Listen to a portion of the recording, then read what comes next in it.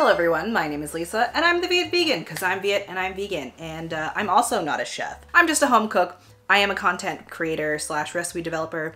I post vegan recipes on my blog, thevietvegan.com, and Mercy for Animals has me here showing you some delicious food. Today I'm making a Vietnamese vermicelli bowl.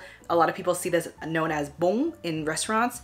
It's really easy to make at home. It's probably one of my favorite dishes to like order at a restaurant. You can easily make it at home, and it's very easy to meal prep if that's something that you're into. You have your rice vermicelli, you have a bunch of different toppings. It's saucy, it's fresh. You can eat it kind of like a salad. You can eat it kind of warm. Depends on your mood. So the main component for this bowl is, of course, rice noodles and lemongrass tofu. Traditionally, in Vietnamese culture, there are a bunch of different versions of like proteins that go on top of this. You can put spring rolls on this.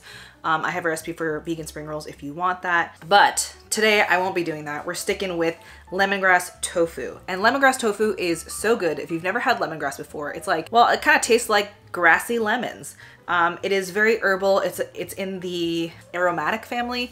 It is a very common aromatic used in Vietnamese food. It is so delicious. One of my favorite herbs.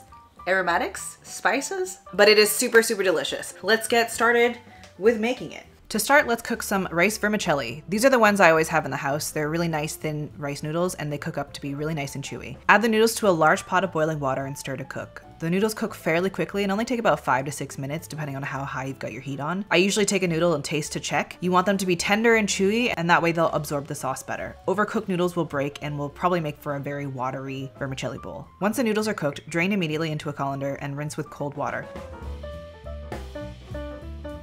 Add back to the pot and submerge in cold water to further halt the cooking process.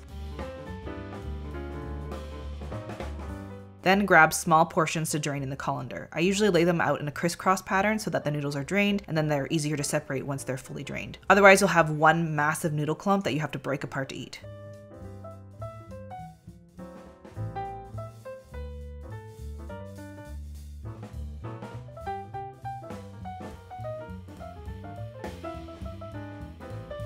Cover with a plate and let drain for about 30 minutes while you prepare the rest of the noodle bowl.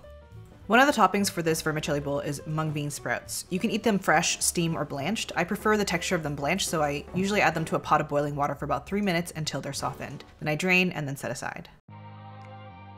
Next, chop up some lettuce. I'm using red leaf lettuce here, but green leaf, romaine, or iceberg works too. Next, we'll make the sauce, which is traditionally a seasoned fish sauce, but I'm using a vegan fish sauce today. You can also use soy sauce if you don't have access to vegan fish sauce. I have measurements for both versions and a recipe on thevietvegan.com. We'll start with garlic, bird's eye chili, and a bit of sugar. The sugar in the mortar and pestle helps absorb the oils from the chili and makes the pounding process a little bit easier.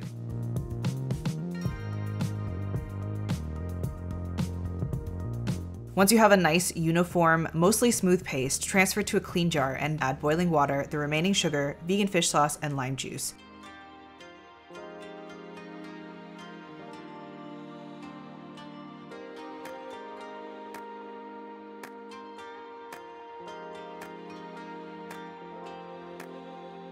Stir to dissolve the sugar, and now your sauce is ready.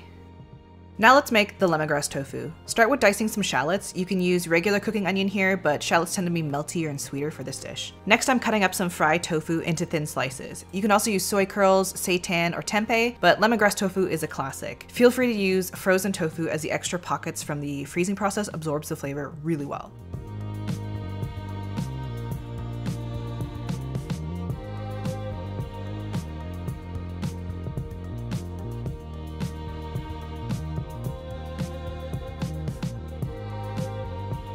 You'll also need some lemongrass. I'm using frozen lemongrass since it's easier to find, but you can use fresh lemongrass too. This recipe would need about 2 to 3 stalks of lemongrass using the bottom white bulby parts, finely sliced and blitzed in a food processor before cooking. Start by sauteing the shallots in some oil and then add the lemongrass. You'll see the shallots and lemongrass start to look a little bit more tender and melted, and then add the minced garlic.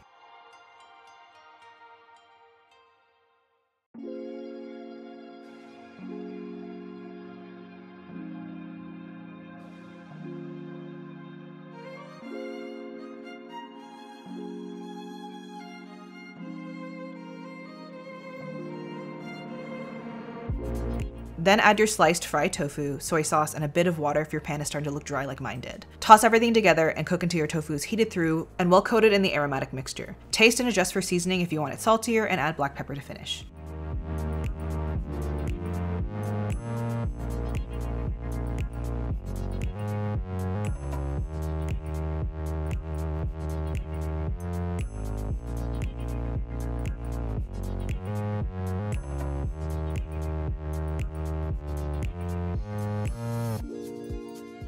Now that we've got all the ingredients prepared, let's put it together. So we're gonna start off with some lettuce. You can use whatever lettuce you want here. I personally like a nice red leaf lettuce, so that's what I'm using.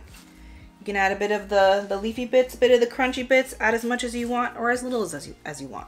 Next we add the noodles. Because of the way that I have separated them, they're easier to grab. It's wonderful. So I'm grabbing two kind of big clumps here. Next we want our bean sprouts. So like I said, I prefer cooking these mostly because I like the texture of them cooked. You can eat them fresh. I'm also pregnant right now, so I can't eat them fresh. Cook them for safety or preference, whichever you prefer. So we're just gonna add some bean sprouts in there. Then we're gonna add our lemongrass tofu. So this is like super easy to customize. You can add as much or as little onion, soy sauce, lemongrass, as much as you want. You can add even more garlic if you want. And in terms of protein, you can use tofu, you can use seitan. I have like a wash flour seitan recipe on my blog that you can use as well.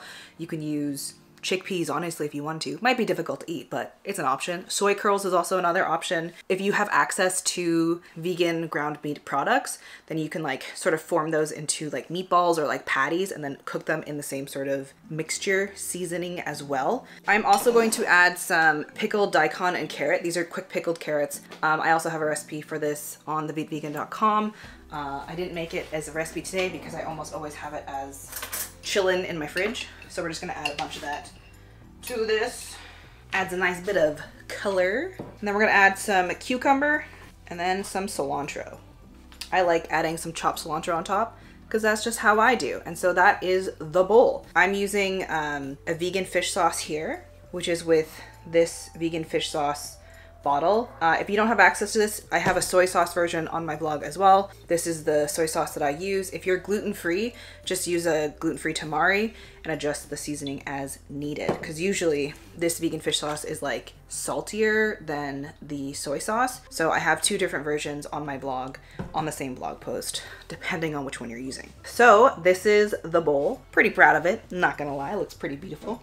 And then you're gonna pour some sauce onto this. I personally am very generous with my sauciness. Now, if you like it spicy, you can feel free to add like a garlic chili sambal on top. I did not do that today because my sauce is actually quite spicy. So you can then ruin it by just mixing it all together. If you also have like fried shallots or like fried onion or fried garlic bits, that would also be very delicious on this. And you can add more lettuce, more greens, more herbs on top if you want to. Thai basil is also a great time on this, but I'm just going with cilantro and cucumber today. It's kind of like a noodle salad, I guess. You can eat it warm, like I said. This is a very common lunch, perfect for summer, or for when you're just craving, you know, something fresh, something tasty. Lots of textures, lots of flavors. Oh my God, my mouth is just watering because I just want to eat more. But anyway, I hope you try this recipe. I hope you like it and recreate it at home or find some vegan restaurant that is Vietnamese with this option for you. My recipe is dope, so you should just make it yourself. Thank you so much for watching, and I hope you enjoy this recipe. If you want to follow me on any social media, I am the Viet Vegan pretty much everywhere. I have another recipe for Mercy for Animals coming up soon, so please stay tuned for that. Have a delicious time making some good vegan food.